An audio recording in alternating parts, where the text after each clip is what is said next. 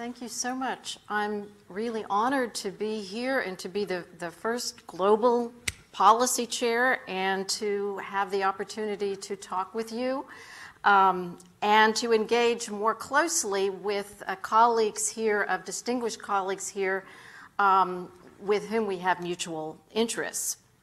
I very much look forward to your comments and especially how you see my framework fitting into the venues that you are familiar with and that you study.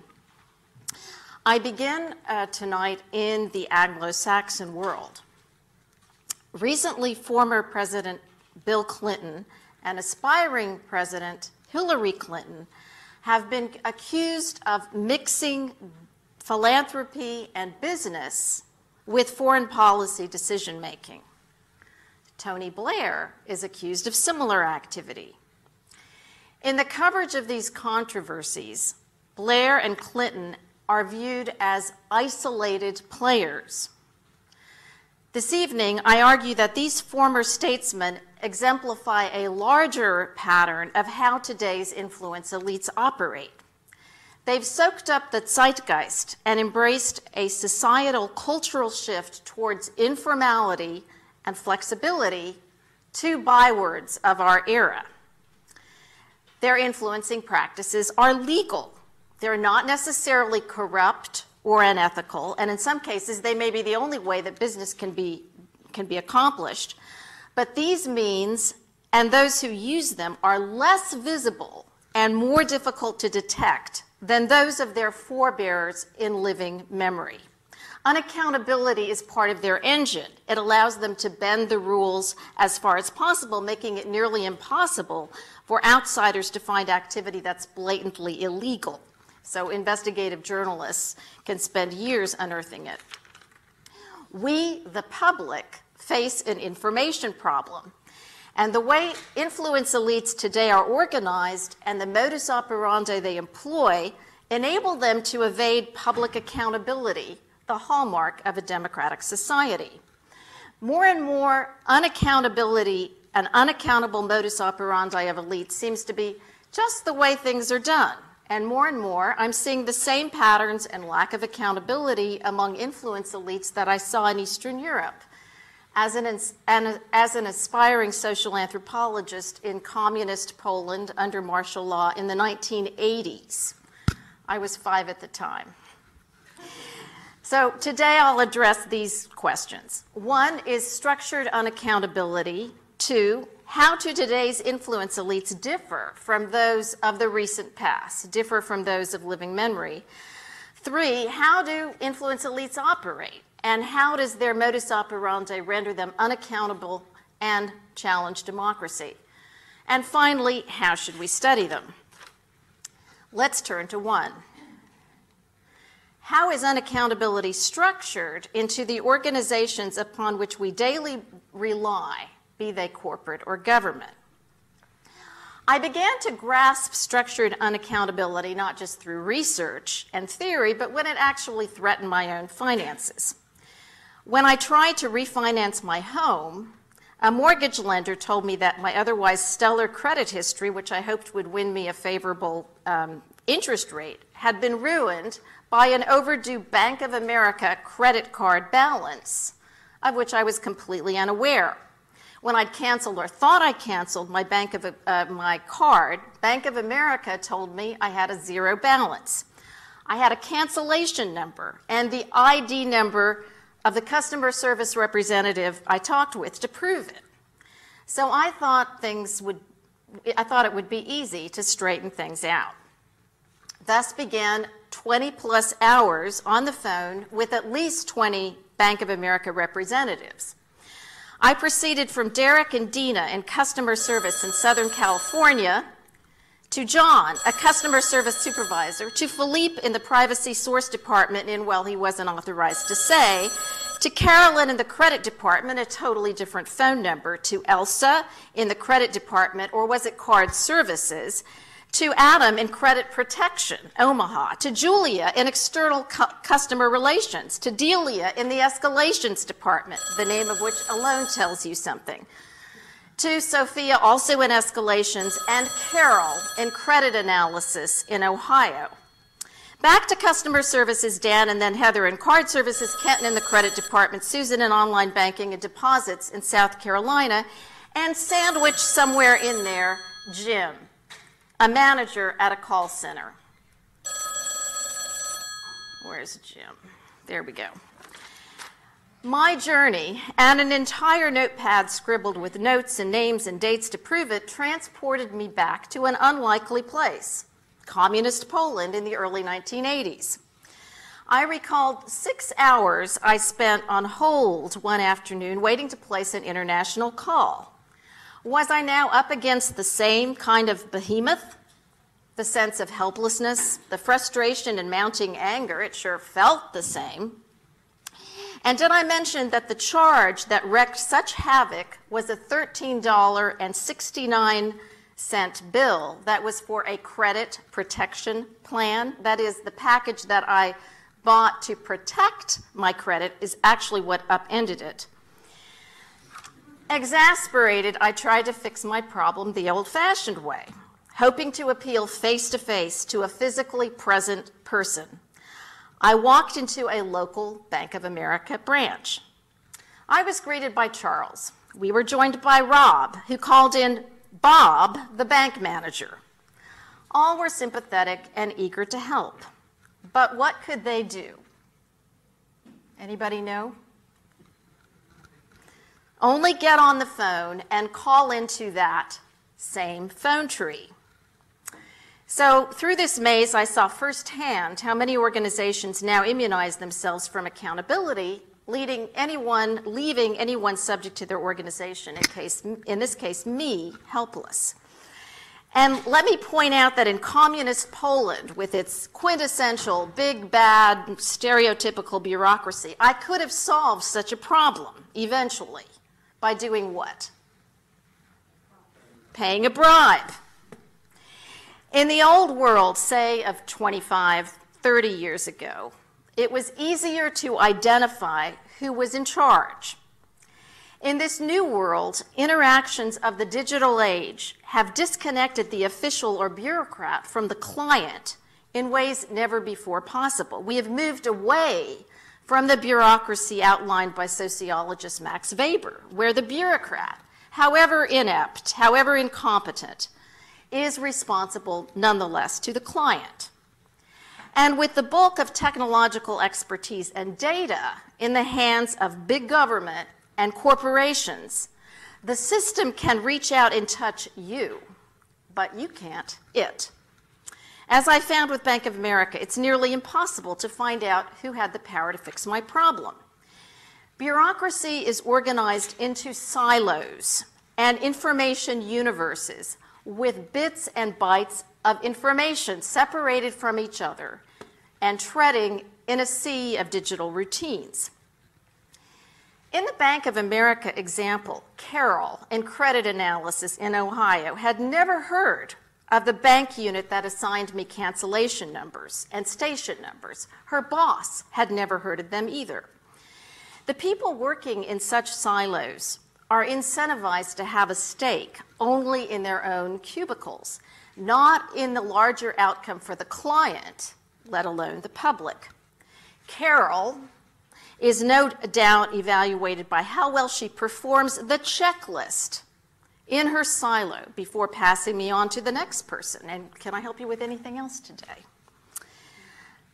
Accountability has been reduced to tick boxes and metrics and to performing for the auditor, whether it's an employer, a rating agency, or our donors and funders. And it's been removed from larger institutional knowledge and ethics. Carol in Ohio isn't the only siloized bureaucrat ruled by a checklist.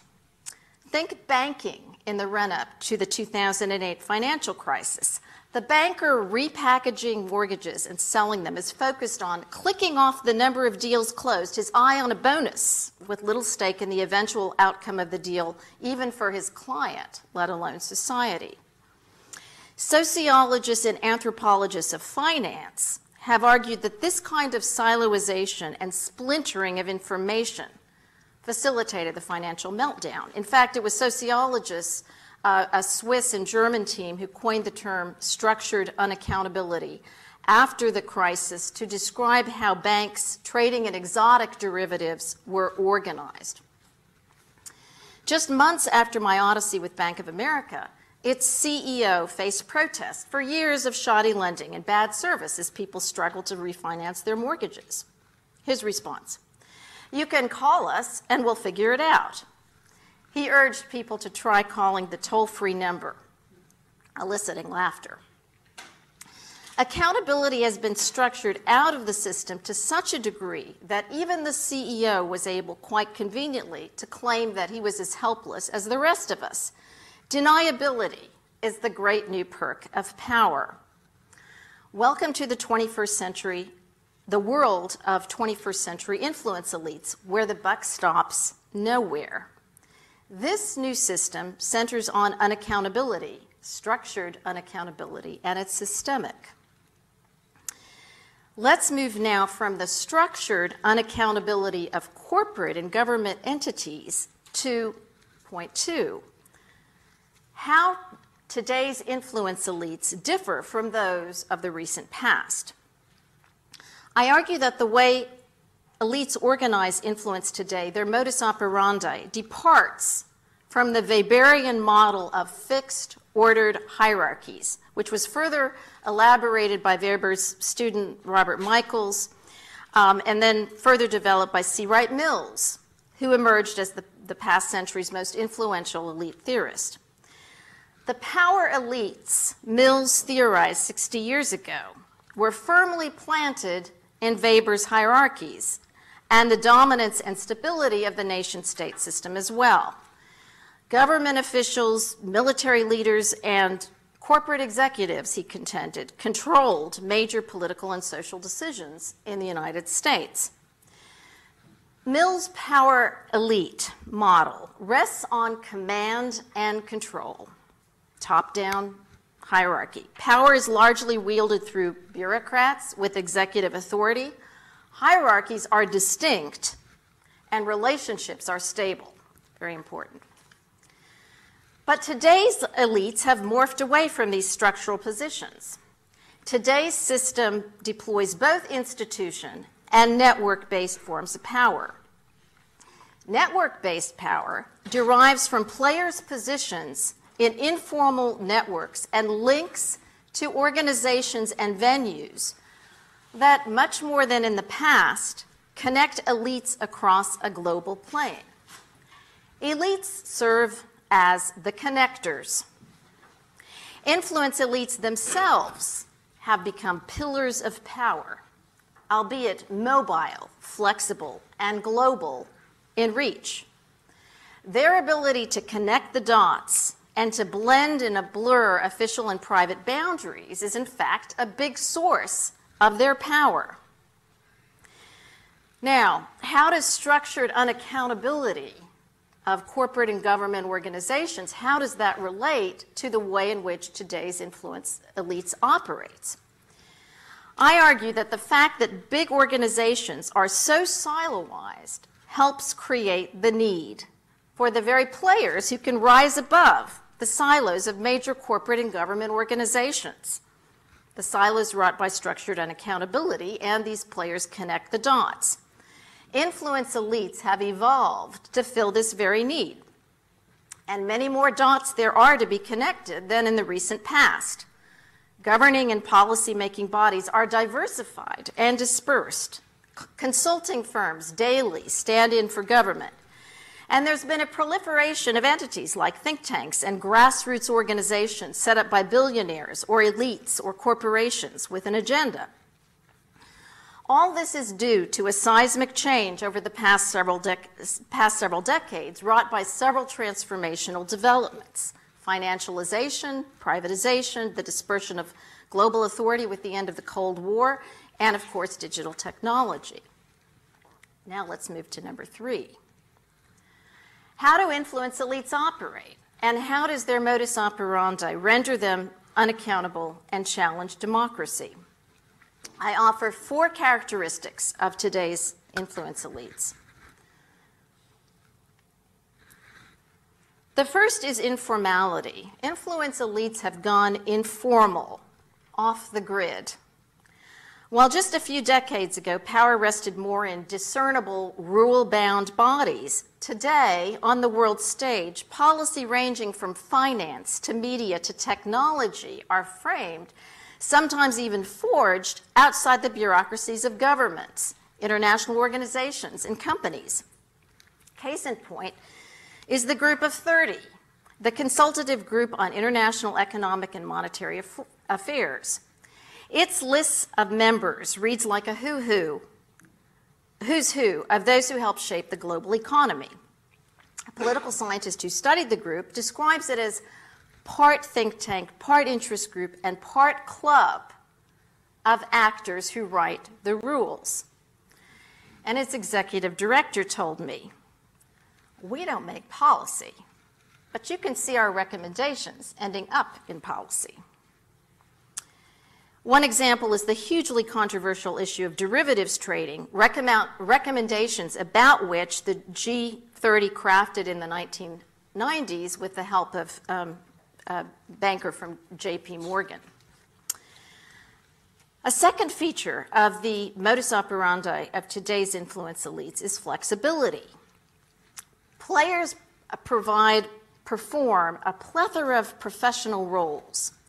Here's an influence elite with multiple roles symbolized by these multiple cards: think tanker, business consultant, media pundit, member of government advisory board, you name it.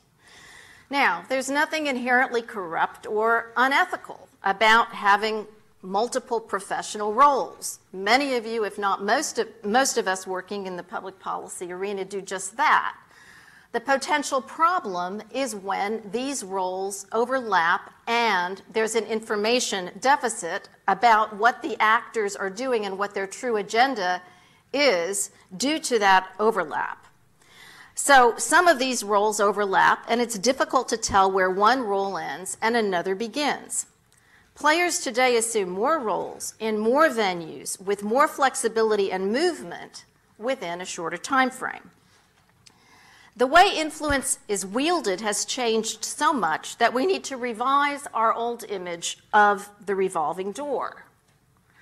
That model has only one exit point, and like, for instance, an ex-regulator joining a bank, the ex-member of parliament or ex-minister joining a lobbying firm. And of course, the revolving door still exists in spades, but a more avant-garde revolving door, today's revolving door, features multiple entry and exit points with 4 or 5 more options. A player exits to a business role, a think tank role, a government consultancy role, an academic role, a media role, and straddles 2 or more at the same time. The big players often operate exactly like that. Not only has the structure or the organization, as I would say as a social anthropologist, the organization of influencing changed, so has the culture and what is deemed acceptable. In the old world, it would have been unthinkable for former leaders of the free world to use the prestige of their former office to create a highly lucrative and influential brand, emphasis on the word brand. In the new world, Bill Clinton and Tony Blair merge philanthropy, policy, and business, and the boundaries are either not there or they shift conveniently. And this brings us to a third characteristic of the modus operandi of today's elites, which is that they set up and use vehicles of influence to help organize their sway in policy and public opinion. And at least 3 scholars at this university have done substantial, important work looking at precisely how influence elites use think tanks or use so-called grass organizations that are in fact funded and perked by companies or billionaires. So Anna Gilmore, who studies the tobacco industry, Piotr Ozeransky, who looks at the medical field, and David Miller, who's looked at think tanks and how the networks of think tanks that are being set up. While these kinds of entities aren't usually included in the framework of political influence, they should be. They've become a crucial part of the operations of today's influence elite. Blair, for instance, has created what's been dubbed Blair Inc., which the Telegraph describes as a confusing mix of business, politics, and philanthropy that's administered by a complex system of companies. Blair Inc. features a wide array. There's been the African Governance Initiative, the Tony Blair Faith Foundation, the Tony Blair Sports Foundation, and the initiative called Breaking the Climate Deadlock, and of course, Tony Blair Associates. Blair has advised Wall Street banks, European insurers, the government of Kazakhstan, among others, and even that of the late Muammar Gaddafi of Libya. And here's one of the overlaps. While counseling Gaddafi, apparently on deals that J.P. Morgan wanted, he also served as an advisor to J.P. Morgan and additionally as an official peace envoy to the Middle East. As you can see from the entities of Blair Inc., vehicles of elite influence can take several forms. One is philanthropies. Bill Clinton, after leaving office, in addition to creating the Clinton Foundation and its global initiative, has served as a paid advisor to a global private equity and consulting firm, among other business ventures. His close aide recruited philanthropic donors to be clients, and as the New York Times put it, some Clinton aides and foundation employees began to wonder where the foundation ended and the business began. And think of the potential boundary issues represented by that band of gold. Many think tanks, too, are set up to be or have parts that are used as entities of influence across the globe. With a scholarly veneer and downsized journalists at the ready, think tanks are the perfect vehicles of influence elites. And full disclosure here, I've been affiliated with one. Think tanks have proliferated since the end of the Cold War around the world, but they've changed in nature. Traditionally, think tanks conducted serious, even multi-year studies. But today, many operate as partisan fighters, influencing policy with rapid response teams and timely messaging. Even well-established think tanks like the Brookings Institution now take substantial donations from foreign governments, including some with tarnished reputations, and it isn't often disclosed even on the website. Now let's take a look at a Washington power clique, what's been called the Coindenistas. COIN stands for counterinsurgency, a collection of generals, including General David Petraeus, reporters, scholars, and defense contractors, who played a key role in making, executing, and justifying military policy that configured recent years of the wars in Afghanistan and Iraq. When the American public and Congress were wary of deploying more troops to Afghanistan, which is a key ingredient, deploying troops is a key ingredient of COIN strategy, the clique set out to sell the strategy to policymakers. They set up and used a think tank to help. Official players who were part of the clique, notably Generals Petraeus and McChrystal, used unofficial channels to press their strategies. They did an end run around the bureaucracy, using as a vehicle their think tank called the Center for a New American Security, which they set up, which of course is substantially funded by defense companies. For instance, they released to the public a scathing report on intelligence gathering in Afghanistan through the think tank, rather than through the military chain of command, and sidelined internal channels. The Coindenistas have as members prominent war reporters who played at least double roles, writing for, say, the New York Times, while also affiliated with and being paid by the think tank. This is the shadow elite model. Some additionally, at the same time, served as advisors to the generals, accompanying them on trips and such. The cointinistas thus swayed public and policymaker opinion to their side, won the fight, and left their colleagues in the military with little choice but to walk with them. This case, in which a power clique makes war policy, stands in stark contrast to, say, the Vietnam War, where U.S. strategy was anchored in the Pentagon and government command posts. Think back to C. Wright Mills and those command posts. In that case, it was sold to the larger establishment and the public by Pentagon policymakers who tried influencing the media to little avail when it became clear that the United States was losing the war. By contrast, the cointinistas sold their plan to policymakers and the public through celebrity generals. Petraeus reached celebrity status. He was on the cover of, on the cover of Time magazine and runner-up for 2007 for Time Person of the Year. He sometimes dodged command posts while embedding himself, and his group sometimes dodged command posts while embedding themselves with media and the defense industry dependent think tank. With the cointinistas, points of entree and channels of influence were multiple, overlapping, and obscured, and farther removed from bureaucracies and officials who could be held to account.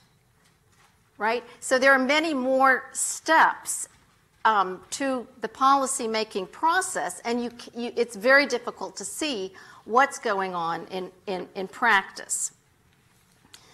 Consulting firms, too, now often serve as entities of influence. Unlike in the past, in which consulting firms engaged primarily in private sector work, today they often perform government work. The U.S. government has enlisted private firms to do financial oversight that in the past only the government did. Take, for instance, a firm called Promontory Financial Group. It has nearly 20 offices that span the globe from Toronto and Washington to Tokyo, Dubai, and Sydney. And it served as a private consulting entity to banks ranging from Morgan Stanley to Allied Irish to the Vatican Bank. Promontory is hired by these and other firms to manage a crisis or to navigate post-2008 regulations meant to rein in some of the bank's forays into exotic derivatives and proprietary trading. Promontory is staffed largely by former regulators. A former U.S. comptroller of the currency is its head. But my point here is not about the traditional revolving door. When Promontory and firms like it are entrusted by government to carry out regulatory functions, they're able to shape outcomes from inside the regulatory process, even as they stand outside the bureaucracy. And that's the point. At the same time that they can shape it from inside, but they are nevertheless outside, they carry on multiple relationships with the companies they supposedly regulate, and therefore it may not be in their interest to truly regulate. In one example, a troubled firm, MF Global, led by an ex-senator, hired Promontory to ensure that it was complying with the government's edicts. Promontory lent MF Global its seal of approval, saying, MF Global has witnessed a remarkable turnaround in terms of leadership and culture. Yet less than 6 months thereafter, MF Global collapsed in spectacular fashion after making nearly $1 billion in improper transfers from customer accounts. So, did MF Global receive a positive report because it was paying the report's authors? With multiple and potentially overlapping roles, the traditional hierarchical relationship is gone. Instead, these two firms, Promontory and MF Global, the regulator and the supposedly regulated, can engage in a dance in which the regulated can take even the lead role. Grassroots organizations, too, can be vehicles of influence. The digital age has sired a surge of what's been called astroturfing, in which companies, billionaires, and politicians mimic a grassroots campaign to get their message across and lead the public to believe that there's a groundswell of support rather than just a very few self-interested sponsors. I was talking earlier today with Anna about this. The signposts for these new style philanthropies, think tanks, consulting firms, and grassroots organizations include the following. Innocuous sounding names, evoking citizens' advocacy or genuine do-it-yourself efforts. So whenever you see an innocuous sounding name, invoking citizens' advocacy, you should be suspicious. The use of big names or former top officials to give organizations heft is another. Sponsorship and funding sources that are indirect and almost impossible to track. So this playbook, informality, flexibility, vehicles of influence that I've just mentioned, arm today's influence elites with a powerful weapon, and that weapon is deniability. In fact, as I've shown for several years now, the modus operandi of premier elites is so effective and widely utilized precisely because it affords its practitioners deniability. Having overlapping roles aids in deniability. So a power broker, when a power broker is questioned in his role as X, he can always say, well, I was operating in my role as Y. The Clinton Foundation can conveniently argue that Hillary Clinton's decision, while Secretary of State, to approve a controversial uranium sale to Russia by a mining tycoon had nothing soever to do with the fact that the tycoon also had a foundation affiliated with the Clinton Foundation. This state of affairs exemplifies why, despite the accountability systems in place, all these checklist systems, true accountability seems in short supply. Those checklist systems, by the way, are for the little guy, not for the big players. True accountability seems in short supply, whether we're talking about corporate and government organizations or major leaders and influencers.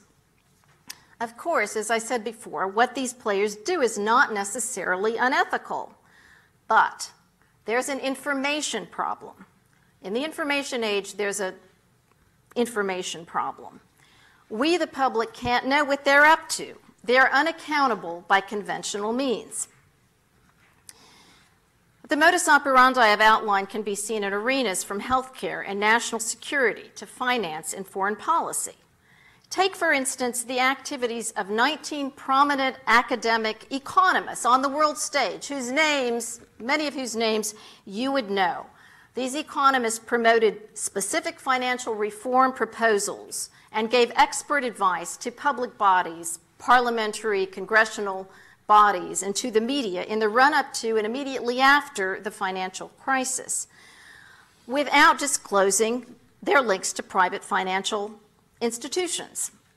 A University of Massachusetts Amherst study found that the vast majority of the time the economists did not identify their other affiliations and possible conflicts of interest. So what this means is they're testifying before a congressional parliamentary body, and they are from Princeton University or Harvard or George Mason, my university, and they don't bother to say, oh, and by the way, I have a big consulting gig with Bank of America or JP Morgan and such. So the information problem, we the public have an information problem. Or consider so-called key opinion leaders or KOLs, and Piotr Ozheransky is an expert on KOLs. These are prominent physicians or medical researchers who are paid or perked by pharmaceutical or medical device companies to convince their fellow professionals that a particular company's product is the most efficacious. So KOLs, these key opinion leaders, and this is a term used by the pharmaceutical industry, are often heads of medical, they're prominent people, heads of medical schools, editors of medical journals. And your or my physician goes to the latest medical conference on problem X, and our physician, we visit our physician who's just come from the conference and has the latest, greatest treatment, and doesn't him or herself realize that the person who was giving the keynote address or a big important address at the conference was actually being paid or perked by pharma, that is, was a key opinion leader. So again, the information problem. According to a Queen's University study, KOLs, by certain measures, have tripled in the past decade plus. So what's the problem? These experts define the terms of the debates and act as their gatekeepers. We, the public, are led to believe that they're playing on our team, when in fact they may not be. Again, the information problem. Consider, too, American retired generals and admirals. My Shadow Influence project has been given privileged access to two databases, one in the military arena, the other in finance, that illustrate these power brokers in action and how unaccountability has grown. So the data that I'll show you today is of retired generals and admirals. A groundbreaking study by the Boston Globe amassed a database of nearly 800 retired senior military officers, which my project has added to, and looked at the post-retirement careers of these former public servants. And I've been working with computational social scientists to produce the graphics that I'm going to show you. So what has changed? It used to be that when senior military officers retired, they would stop working. They would play with their grandkids or play golf, predominantly. But over the past several decades, they've gone mostly from actual retirement to mostly continued service. Some of them pursue a multi-pronged strategy that affords them money and influence. This image shows a network of corporations, government entities, and nonprofits that are connected through retired senior officers. As investigations by the Boston Globe and other news outlets have found, some retired officers are paid advisors in military agencies, while at the same time they're working as consultants to defense and intelligence contractors. Others sit on government advisory boards, where they get access to inside in privileged information, and they can parlay that information and access to their consultancies with defense companies. And in the past several years, a new pattern has emerged where they are launching their own startups. So this long-time trend has been accelerating. So this is how it looked in 1992. Let's look at a 20-year trajectory from 1992 to 2012. So each slide I'm going to show you represents a change of 2 years. The circles and the dots are people, they're individuals. Lines between the circles and the dots are business relationships between individuals like defense contractors, government advisory boards, and so on. These images show, well, let's go through it. 1996, 1998, what's happening here?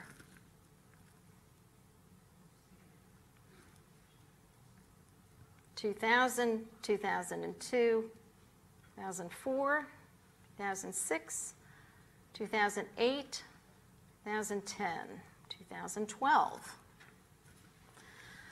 So these images show how many of these retired officers followed each other into the same firm, started consultancy or venture capital companies together, or served on the same boards. Reflecting on this trend, a U.S. Senator and West Point graduate commented thusly: "When I was an officer in the 1970s, most general officers went off to some sunny place and retired. Today, the definition of success is to move on and become successful in the business world.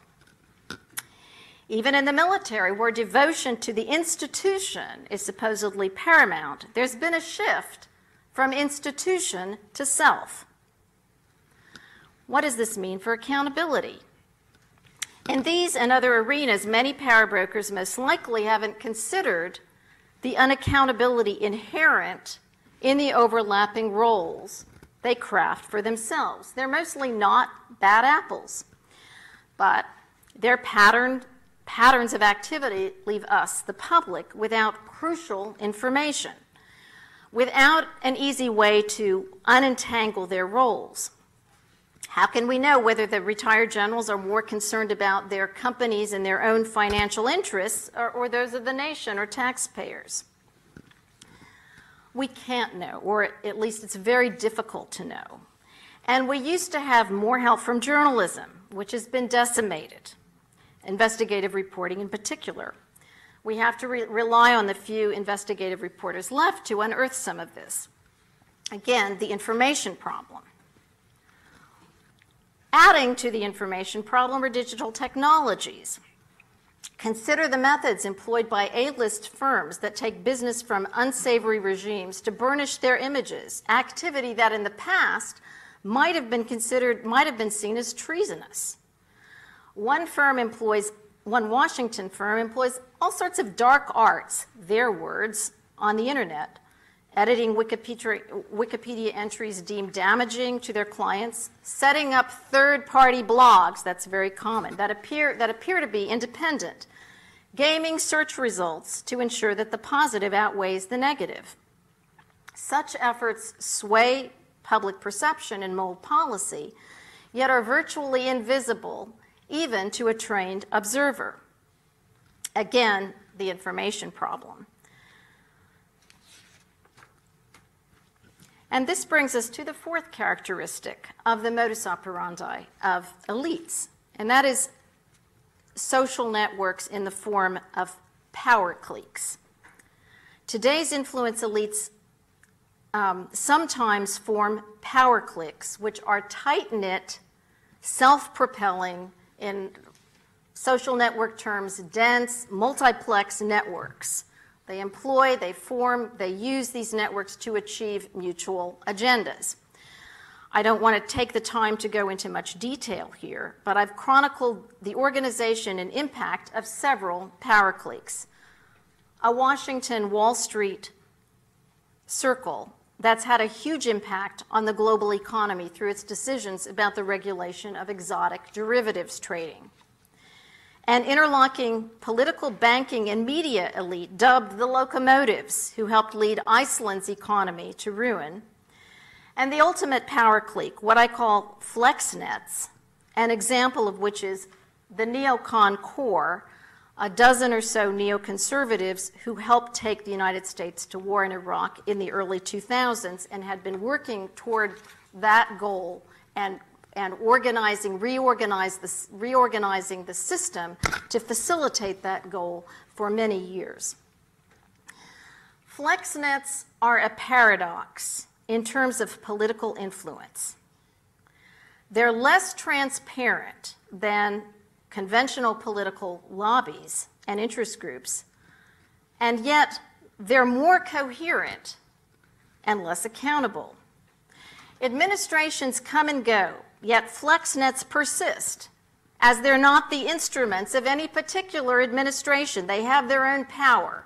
And even when their members occupy official positions in a particular administration, they are not the instruments of it. They have their own agendas, and they have been setting out to achieve them.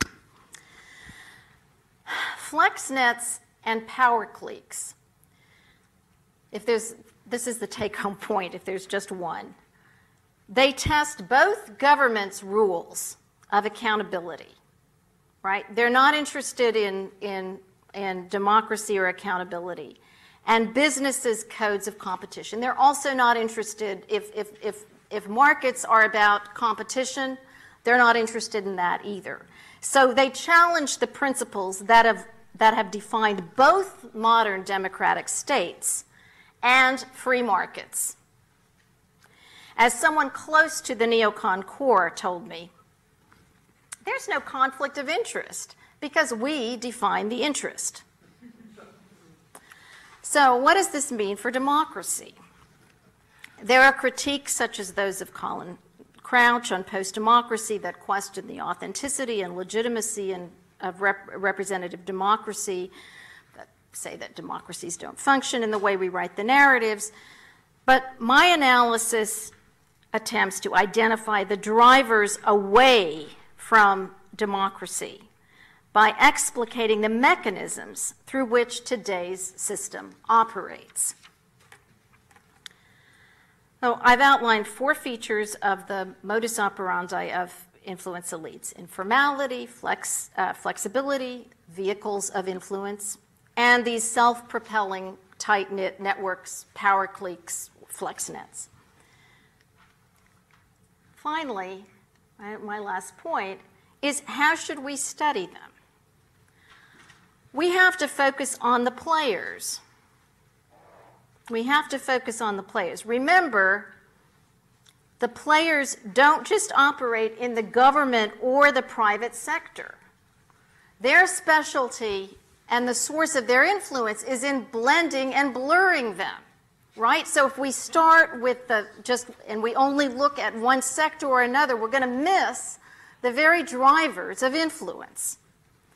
So because their very influence comes from their ability to blend and blur boundaries of all kinds, micro, macro, state, private, and to operate under the radar, if we start with these categories, very common in public policy and so on, rather than the players who straddle them, we miss the engines of influence. So the entry point has to be the players. We have to examine also the organizational ecosystem in which the players operate, both of structured unaccountability of big government and corporate organizations, and also the vehicles and the entities of influence that the players set up and use and empower. In short, we have to look at these building blocks and how they fit together.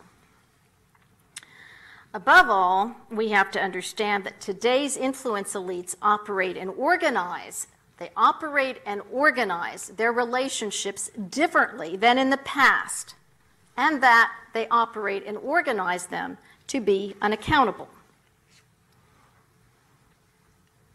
Thank you.